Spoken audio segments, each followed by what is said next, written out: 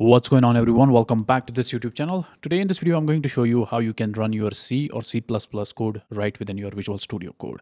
I've already done few videos in the past about this topic, but this is the new and updated version regarding this subject. So to get started, you need to come to this website called mysys2.org. Once you're on this page, you can see that we have this installation section and you have this download the installer option. Click on this and it will start downloading the exe file for you. I've already downloaded it, so I'm just going to cancel it.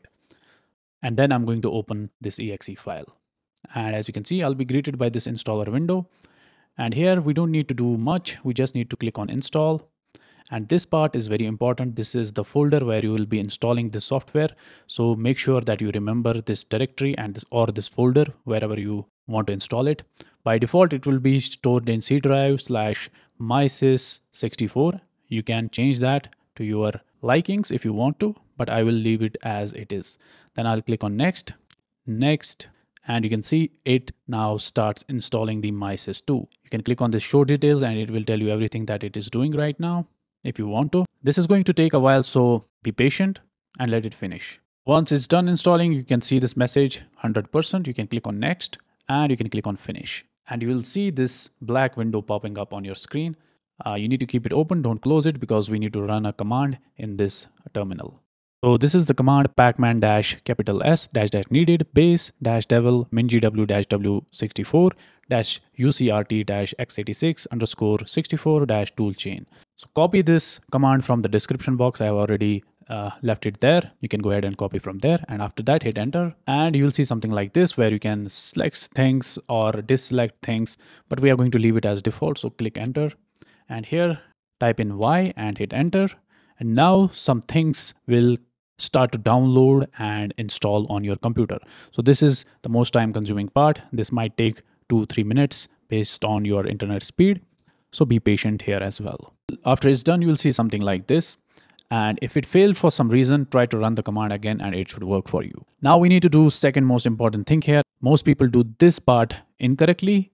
So make sure you do this carefully and you watch the video very carefully. So now let's go to the C drive. This is where we installed our mysys2. If you remember, this was installed in this folder mysys64. Open it up and then you will see this folder ucrt64 and then the bin directory. Now from the bin directory, click on this bar right here and copy this whole path. Control C to copy it, or you can right click and click on copy. Close this folder. Now go to your search bar and search for edit environ. And you will see something like this, edit environment variables for your account. Click on it. And now here you will see this path. Double click on it and then click on new and paste the path that we just copied here. So it should look something like this and click on OK. Click on OK. Now in order to check if we did everything right, press your window button and R button together and type in cmd here and click on OK. And here type in gcc -- version, hit enter. Now if you see something like this, it means that you have done everything correctly. GCC is now installed on your computer. Now we can close this and open the Visual Studio Code.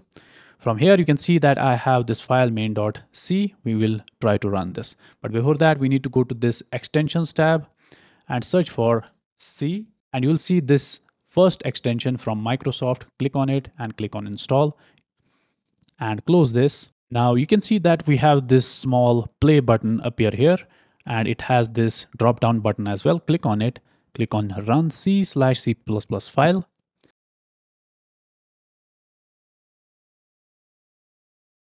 And you can see something is happening here.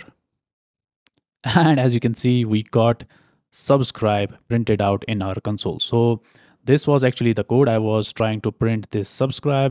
So now that C++ program is telling you to subscribe to my channel, you should not ignore that message and hit that subscribe button and the like button.